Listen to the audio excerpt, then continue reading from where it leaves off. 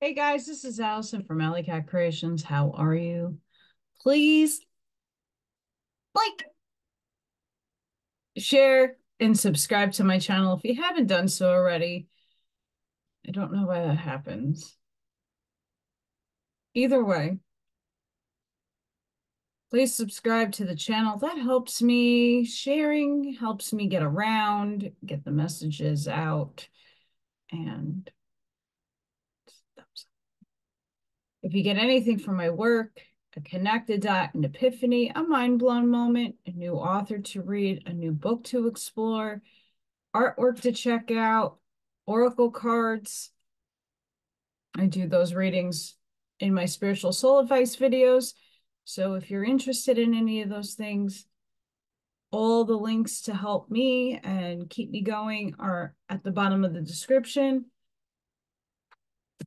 Check out my artwork at AllyKatzkreations211.com.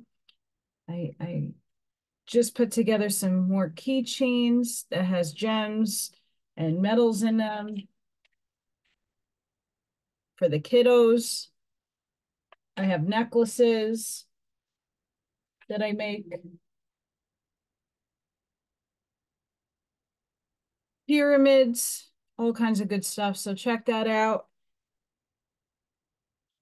It's another way you could support me and get something really cool. And I'm not expensive compared to other people who make orgonite and pyramids and artwork.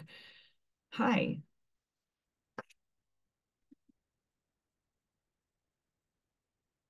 I broke my desk chair. I have to see if I can jimmy rig it. But in the meantime, still morning here. Another day that I woke up early and we're going to get work done today. So today we're going to tackle paper 62, The Dawn Races of Early Man. Now, before I start, I just want to put this out there. I don't necessarily agree with the perceptions of most of the books that I read. The WASP definitely don't. And even in here, there are some things that I do align with and other things I don't. That doesn't mean that you won't. So if I make a criticism or something, it's just me not aligning with it, but you might, and that's okay. I'm trying to keep the camera. It's off of my computer, so I do apologize. It's been really bonkers, to say the least. About 1 million years ago, the immediate ancestors of mankind made their appearance by 3 successive and sudden mutations stemming from early stock of the lemur type of placenta mammal. The dominant factors of these early lemurs were derived from the Western or later American group of the evolving life plasm. But before establishing the direct line of human ancestry, this strain was reinforced by contributions from the Central Life implantation evolved in Africa. The Eastern Life group contributed little or nothing to the actual production of human species. The early lemur types. The early lemur types concerned in the ancestry of the human species were not directly related to the pre-existent tribes of gibbons and apes, then living in Eurasia and Northern Africa, whose progeny have survived to the present time. Neither were they the offspring of the modern type of lemur through springing from an ancestor group to both, but long since extinct. While these early lemurs evolved in the Western Hemisphere, the establishment of the direct mammalian ancestry of mankind took place in southwestern Asia, in the original area of the Central Life implantation, but on the borders of the eastern regions. Several million years ago, the North American type lemurs had migrated westward over the Burling Land Bridge and had slowly made their way the salubrious region lying between them an expanded Mediterranean Sea and elevating mountainous regions of Indian Peninsula. In these lands to the west of India, they united with another and favorable strains, thus establishing the ancestry of the human race. When the passing of time, the seacoast of India southwest of the mountains gradually submerged, completely isolating the life of this region. There was no avenue of approach or escape from the Mesopotamian or Persian peninsula, except to the north, and that was repeatedly cut off by the southern invasions of the glaciers. And it was in this then almost paradisical area, and from the superior descendants of this lemur type of mammal, that there sprang two great groups, the simian tribes and modern times, and the present-day human species. The dawn mammals. A little more than 1 million years ago, the Mesopotamian dawn mammals, the direct descendants of the North American lemur type of placental mammal, suddenly appeared. They were active little creatures, almost 3 feet tall. While they did not habitually walk on their hind legs, they could easily stand erect. They were hairy and agile, chattered in monkey-like fashion, but unlike the simian tribes, they were flesh eaters. They had a primitive opposable thumb, as well as a highly useful grasping big toe. From this point onward, the pre-human species successfully developed the opposable thumb, while they progressively lost the grasping power of the great toe. The later ape tribes retained the grasping big toe, but never developed the human type of thumb. These dawn mammals obtained full growth when 3 or 4 years of age, having a potential lifespan on the average of about 20 years. As a rule, offspring were born singly, although twins were occasional. The members of this new species had the largest brains for their size of any animal that had theretofore existed on Earth. They experienced many of the emotions and shared numerous instincts which later characterized primitive man, being highly curious and exhibiting considerable elation when successful at any undertaking. Food hunger and sex craving were well developed, and a definite sex selection was manifested in a crude form of courtship and course of mates. They would fight fiercely in defense of their kindred and were quite tender in family associations, possessing a sense of self-abasement bordering on shame and remorse. They were very affectionate and touchingly loyal to their mates, but if circumstances separated them, they would choose new partners. Being small of stature and having keen minds to realize the dangers of their forest habitat, they developed an extraordinary fear which led to those wise precautionary measures that so enormously contributed to survival, such as their construction of crude shelters in the high tree tops, which eliminated many of the perils of ground life. The beginning of the fear tendencies of mankind more specifically dates from these days. These dawn mammals developed more of a tribal spirit than had ever been previously exhibited.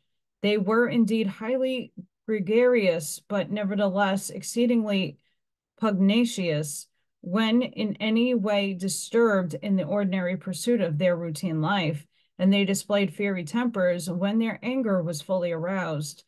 Their bellicose natures, however, served a good purpose. Superior groups did not hesitate to make war on their inferior neighbors, and thus by selective survival, the species was progressively improved.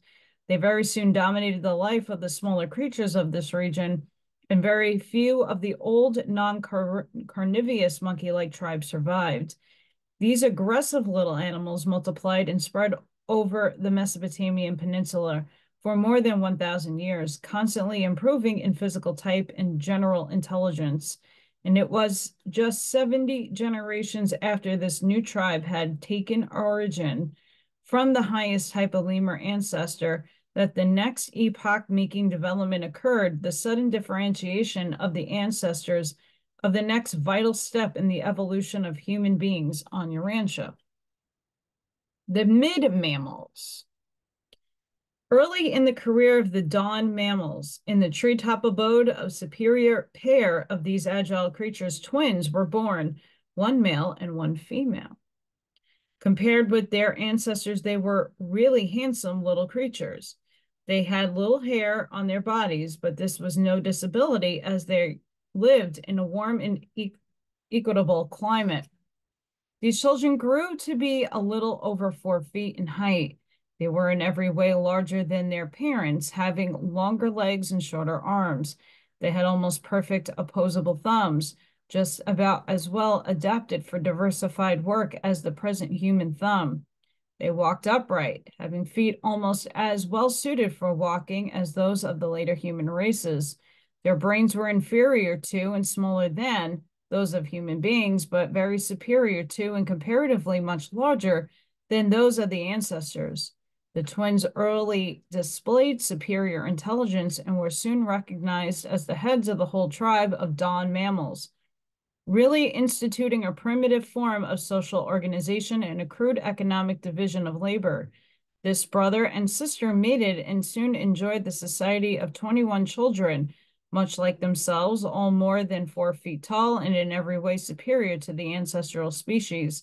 This new group formed the nucleus of the mid-mammals. When the numbers of this new and superior group grew great, relentless war, broke out. And when the terrible struggle was over, not a single individual of the pre-existent ancestral race of dawn mammals remained alive. The less numerous but more powerful and intelligent offshoot of the species had survived at the expense of their ancestors.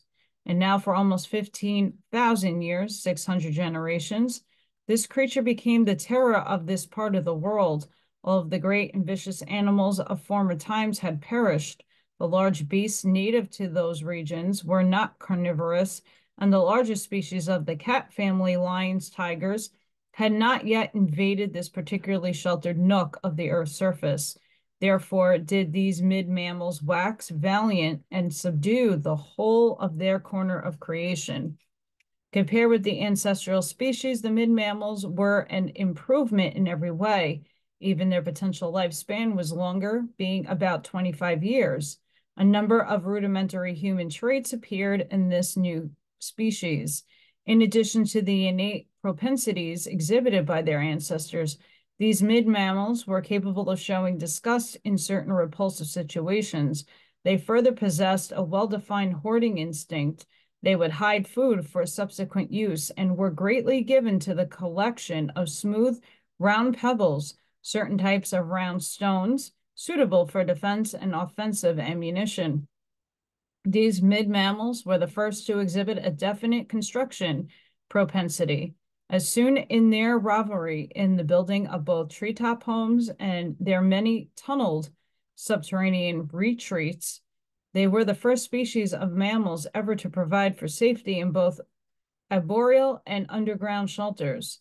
They largely forsook the trees as places of abode, living on the ground during the day and sleeping in the treetops at night.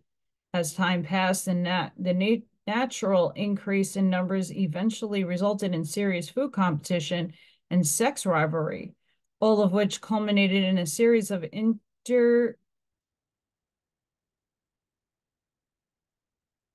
internecine battles that nearly destroyed the entire species. These struggles continued only until one group of less than 100 individuals was left alive, but peace once more prevailed, and this alone surviving tribe built anew its treetop bedrooms and once again resumed a normal and semi-peaceful existence. You can hardly realize by what narrow margins your pre-human ancestors missed extinction from time to time. Had the ancestral frog of all humanity jumped 2 inches less on a certain occasion, the whole course of evolution would have been markedly changed. The immediate lemur-like mother of the dawn mammal species escaped death no less than 5 times by mere hairbreadth margins. before she gave birth to the father of the new and higher mammalian order. But the closest call of all was when lightning struck the tree in which the prospective mother of the primates' twins was sleeping. Both of these mid-mammal parents were severely shocked and badly burned. 3 of their 7 children were killed by this bolt from the skies. These evolving animals were almost superstitious. This couple, whose treetop home had been struck, were really the leaders of a more progressive group of the mid-mammalian species, and following their example, more than half the tribe, embracing the more intelligent families, moved about 2 miles away from this locality and began the construction of new treetop abodes and new ground shelters, yet transient retreats in time of sudden danger. Soon after the completion of their homes, this couple, veterans of so many struggles, found themselves the proud parents of twins, the most interesting and most important animals ever to have been born into the world up to that time, for they were the first of the new species of primates, constituting the new vital step in pre-human evolution. Contemporaneously with the birth of the primate twins, another couple, a peculiar retarded male and female of the mid-mammal tribe, a couple that were both mentally and physically inferior, also gave birth to twins. These twins, one male and one female, were indifferent to conquest. They were concerned only with obtaining food, and since they were not eat flesh, soon lost all interest in seeking prey. These retarded twins became the founders of the modern simian tribes. Their descendants sought the warmer southern regions with their mild climates and an abundance of tropical fruits, where they have continued much as of this day, except for those branches which mate with the earlier types of gibbons and apes and have greatly deteriorated in consequence. And so it may be readily seen that man and the ape are related only in that they sprang from the mid-mammals, a tribe in which they occurred the contemporaneous birth and subsequent segregation of 2 pairs of twins, the inferior pair destined to produce the modern types of monkeys, baboons, chimpanzee, and gorilla, the superior pair destined to continue the line of ascent, which evolved into man himself. Modern man and the simians did spring from the same tribe and species, but not from the same parents. Man's ancestors are descended from the superior strains of the selected remnant of this mid-mammal tribe, whereas the modern simians, excepting certain pre-existent types of lemurs, gibbons, apes, and other monkey-like creatures, are the descendants of the most inferior couple of the mid-mammalian group, a couple who only survived by hiding themselves in a subterranean food storage retreat for more than 2 weeks during the last fierce battle of their tribe, emerging only after the hostilities were well over. See, I don't align with this paradigm because it's not of my structure.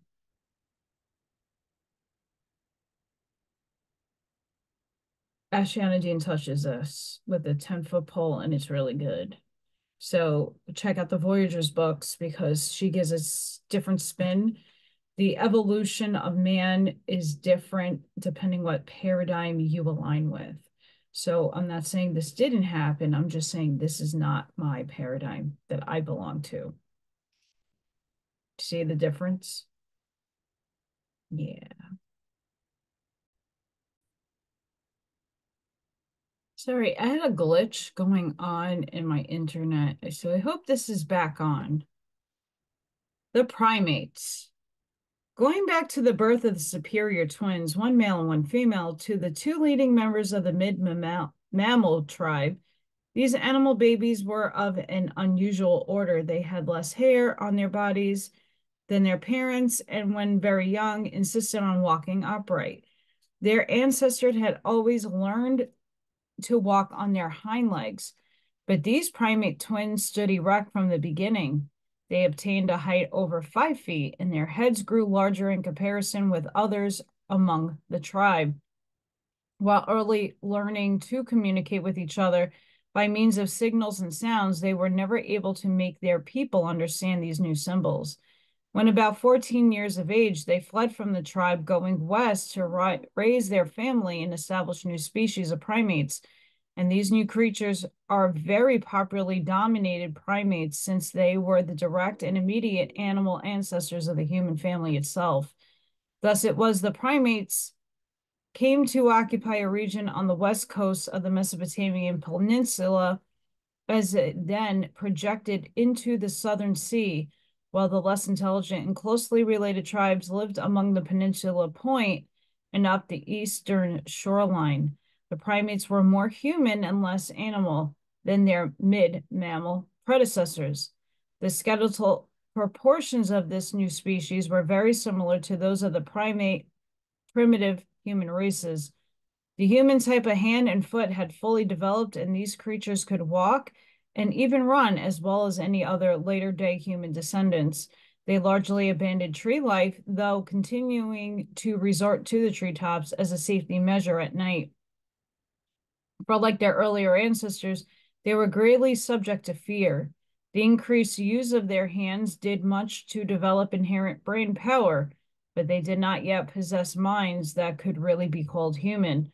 Although in emotional nature, the primates differed little from their forefathers, they exhibited more of human trend in all their propensities. They were indeed splendid and superior animals, reaching maturity at about 10 years of age and having a natural lifespan of about 40 years. That is, they might have lived that long had they died natural deaths, but those early days where very few animals ever died a natural death, the struggle for existence was altogether too intense. And now, after almost 900 generations of development, covering about 21,000 years from the origin of the dawn mammals, the primates suddenly gave birth to two remarkable creatures, the first true human beings. This it was that the dawn mammals, springing from the North American lemur type, gave origin to the mid-mammals. Then these mid-mammals in turn produced the superior primates, who became the immediate ancestors of the primitive human race. The primate tribes were the last vital link in the evolution of man. But in less than 5,000 years, not a single individual of these extraordinary tribes was left. The first human beings. From the year AD 1934 back to the birth of the first two human beings is just 993,419 years. These two remarkable creatures were true human beings. They possessed perfect human thumbs, as had many of their ancestors, while they had just as perfect feet as the present-day human races. They were walkers and runners, not climbers. The grasping function of the big toe was absent, completely absent. When danger drove them to the treetops, they climbed like the humans of today would. They would climb up the trunk of a tree like a bear, and not as would a chimpanzee or gorilla swinging by the branches. These first human beings and their descendants reach full maturity at 12 years of age and possess a potential lifespan about 75 years. Many new emotions early appeared in these human twins. They experienced admiration for both objects and other beings and exhibited considerable vanity. But the most remarkable advance in emotional development was the sudden appearance of a new group of really human feelings. The worshipful group embracing awe, reverence, humility, and even a primitive form of gratitude. Fear joined in with ignorance of natural phenomena is about to give birth to primitive religion. Not only were such human feelings manifested in these primitive humans, but many more highly evolved sentiments were also present in rudimentary form. They were mightily cognized of pity, shame, and reproach, and were acutely conscious of love, hate, and revenge, being also susceptible to marked feelings of jealousy. These first two humans, the twins, were a great trial to their primitive parents. They were so curious and adventurous that they nearly lost their lives on numerous occasions before they were 8 years old. As it was, they were rather well scarred up by the time they were 12. Very early, they learned to engage in verbal communication. By the age of 10, they had worked out an improved sign and word language of almost half 100 ideas and half greatly improved and expanded the crude communication technique of their ancestors. But try as hard as they might, they were able to teach only a few of their new signs and symbols to their parents. When about 9 years of age, they journeyed off down the river one bright day and held a momentous conference. Every celestial intelligence stationed on Urantia, including myself, was present as an observer of the transactions of this noontide tryst. On this eventful day, they arrived at an understanding to live with and for each other, and this was the first of a series of such agreements, which finally culminated in the decision to flee from their inferior animal associations and to journey northward, little knowing that they were thus to find the human race. While we were all greatly concerned with what those two little savages were planning, we were powerless to control the workings of their minds, and we could not arbitrarily influence their decisions. But within the permissible limits of planetary function, we, the life carriers, together with our associates, all conspired to lead the human twins northward and far from their hairy, partially tree-dwelling people. And so by reason of their own intelligence and choice, the twins did migrate, and because of our supervision, they migrated northward to a secluded region where they escaped the possibility of biologic degradation through a mixture with the inferior relatives of the primitive tribes. Shortly before their departure from the home forest, they lost their mother in a gibbon raid. While she did not possess their intelligence, she did have a worthy mammalian affection of higher order for her offspring, and she fearlessly gave her life in the attempt to save the wonderful pair. Nor was her sacrifice in vain, for she held off the enemy until the father arrived with reinforcements and put the invaders to rout. Soon after this young couple forsook their associations to find the human race, their primate father became disconsolate. He was heartbroken. He refused to eat even when food was brought to him by his other children. His brilliant offspring, having been lost, life did not seem worth living among his ordinary fellows. See, he wandered off into the forest, was set upon by hostile gibbons, and beaten to death. Evolution of the human mind. We, the life carriers on Urantia, had passed through the long vigil of watching, waiting, since the day we first planted the life plasm in the planetary waters. Naturally, the appearance of the first really intelligent and volitional beings brought us great joy and supreme satisfaction. We had been watching the twins develop mentally through our observation of functioning of the 7 adjutant mind spirits assigned to Urantia at the time of our arrival on the planet. Throughout the long evolutionary development of planetary life, these tireless mind ministers had even registered their increasing ability to contact with successfully expanding brain capacities of the progressively superior animal creatures. At first, only the spirit of intuition could function in the instinctive and reflex behavior of the primordial animal life. With the differentiation of higher types, the spirit of understanding was able to endow such creatures with the gift of spontaneous association of ideas.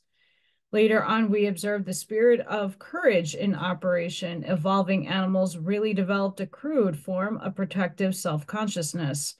Subsequent to the appearance of the mammalian groups, we beheld the spirit of knowledge manifesting itself in increased measure, and the evolution of the higher mammals brought the function of the spirit of counsel, with the resulting growth of the herd instinct and beginnings of primitive social development. Increasingly on down, Through the dawn mammals and mid-mammals and primates, we had observed the augmented service of their first 5 adjudicants, but never had the remaining 2, the highest mind ministers, been able to function in the Urantia type of evolutionary mind. Imagine our joy one day, the twins were about 10 years old, when the spirit of worship made its first contact with the mind of the female twin, and shortly thereafter with the male. We knew that something closely akin to human mind was approaching culmination, and when about a year later, they finally resolved, as a result of meditative thought and purposeful decision, to flee from home and journey north. Then did the spirit of wisdom begin to function on Urantia, and in these 2 now recognized human minds. There was an immediate new order of mobilization of the 7 adjudicant mind spirits. We were alive with expectations. We realized that the long-waited 4-hour was approaching. We knew we were upon the threshold of realization of our protracted effort to evolve with creatures on Urantia. Recognition as an inherited world. We did not have to wait long. At noon, the day after the runways of the twins, there occurred the initial test flash of the universe circuit signals on the planetary reception focus of Urantia. We were, of course, all astir with the realization that a great event was impending, but since this world was a life experiment station, we had not the slightest idea of just how we would be appraised of the recognition of intelligent life on the planet. But we were not long in suspense. On the 3rd day after the elopement of the twins and before the life carrier corps departed, there arrived the Nebadon Archangel of initial planetary circuit establishment.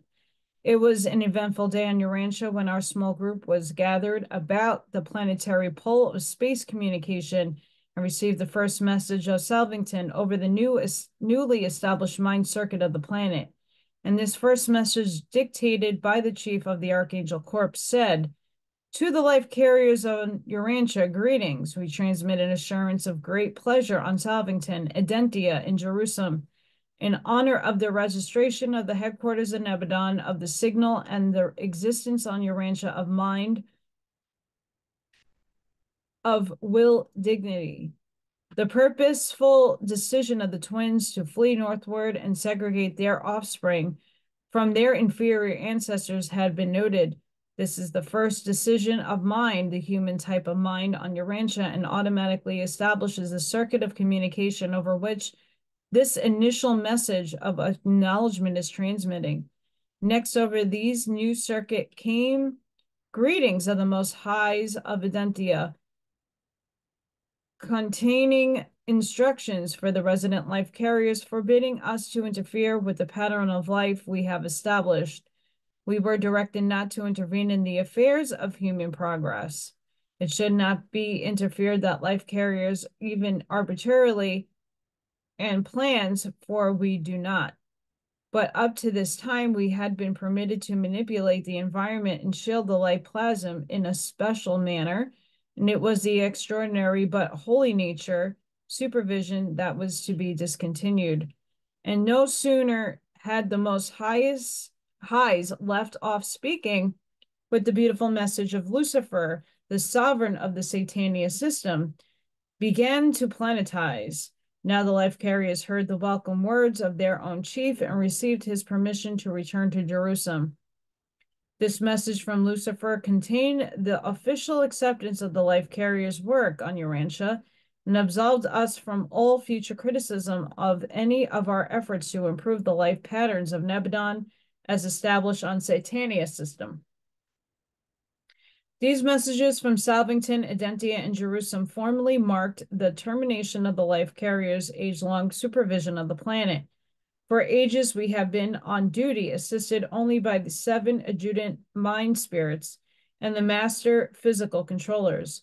And now will the power of choosing to worship and ascend, having appeared to the evolutionary creatures on the planet, we realized that our work was finished and our group prepared to depart.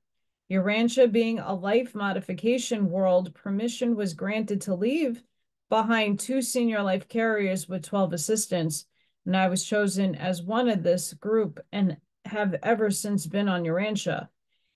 It is just 993,408 years ago from the year AD 1934 that Urantia was formally recognized as a planet of human habitation in the universe of Nebadon.